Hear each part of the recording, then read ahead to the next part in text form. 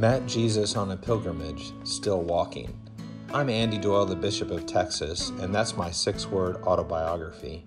My hope for this podcast is to walk with you and talk with you about God, the church, and where we're headed next. Heavenly Father, I humbly beseech you this morning to see before you a sheep of your own fold, a lamb of your own flock, and a sinner of your own redeeming.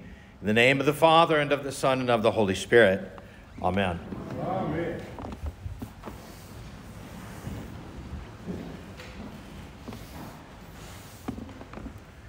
I, for my whole life, since I was very little, have loved Christmas books.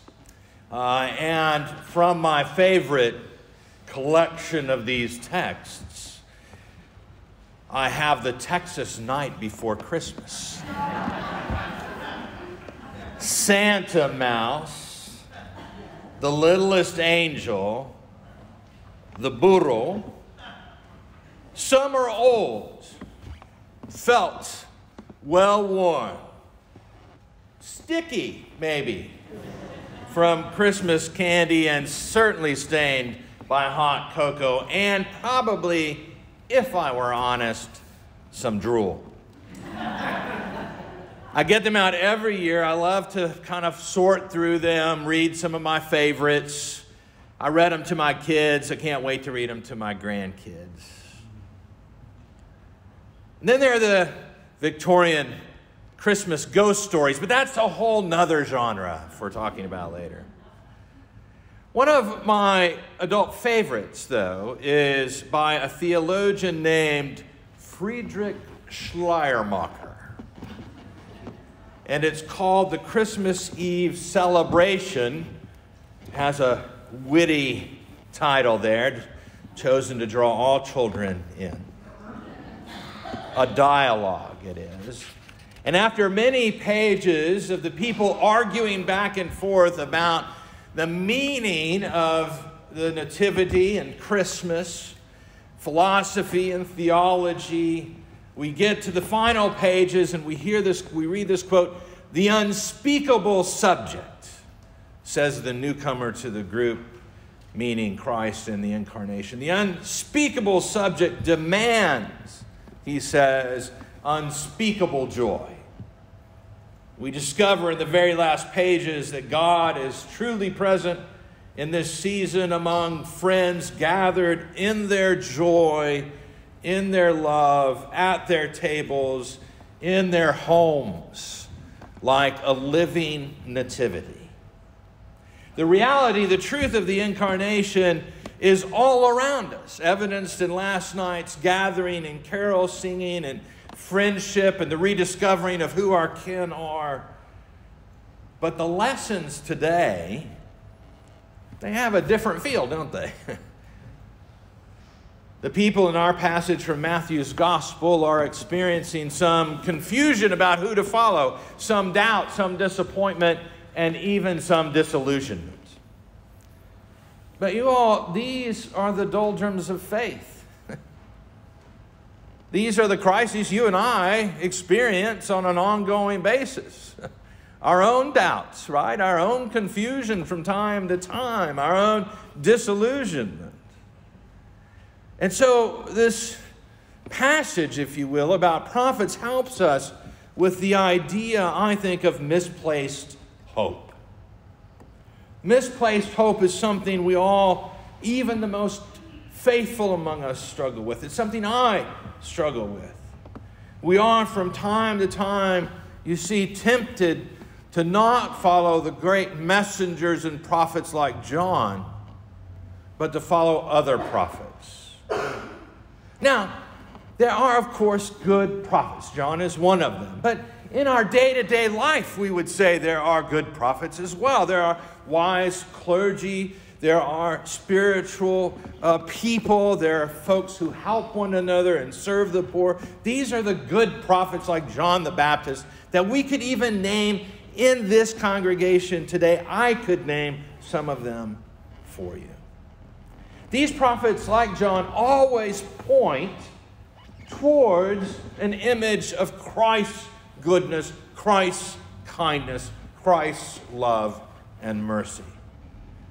In and through the good prophet, priest, baptized person, we see Christ at work, restoring literally people to health who have been lame, restoring people into community after they've been lost, helping people hear the good news of salvation when they thought there was no hope.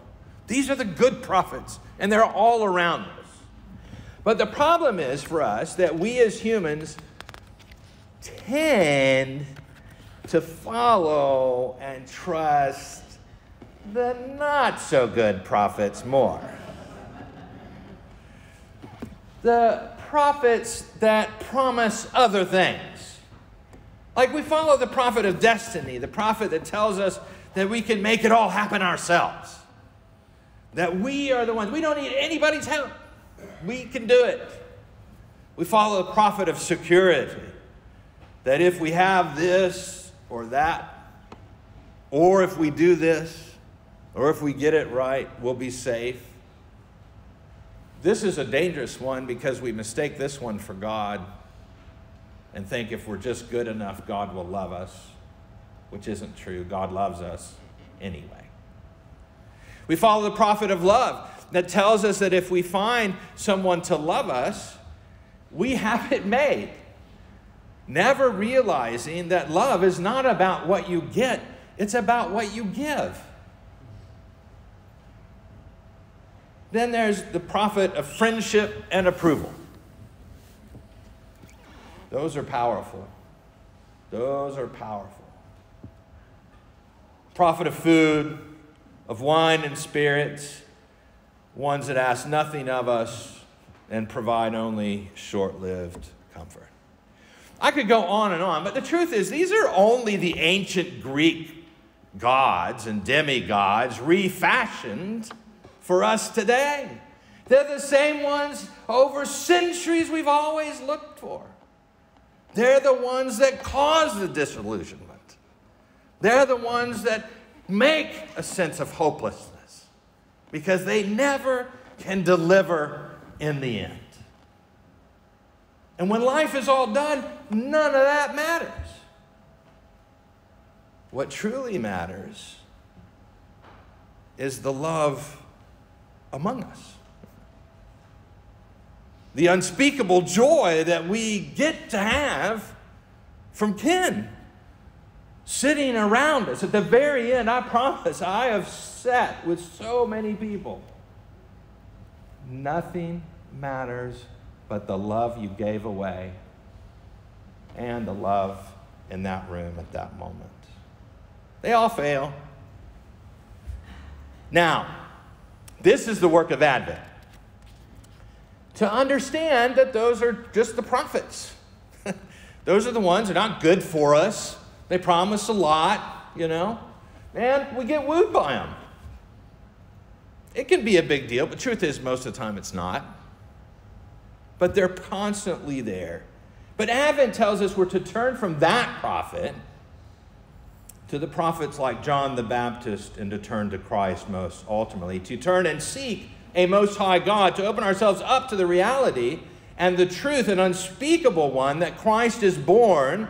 God is born in a manger, God made manifest in human form for our sake and for the sake of the world, who ensures that we will spend eternity with the God of the cosmos, who frees us from disappointment and false prophets in this world and ensures that death and evil and division and all of those fake promises will not have the last word, but that what the last word is a word of love and kindness, such that we discover an unspeakable joy in the incarnation and the nativity that is born already for us. A Christ who is present among our friends, gathered amidst our families, and that in our unspeakable joy and in our love and shared love, we are actually brought close to God who has been with us all this time. God Emmanuel, all along. And so in turn, what we find out, not just now, not just in this moment for 1 hour a week, but in 7 days a week, you and I are living the Nativity all the time. In the name of the Father, and of the Son, and of the Holy Spirit. Amen. Thank you for listening. Join me in conversation on Twitter @TexasBishop, and spread the word about this podcast by leaving a review on iTunes. Thank you.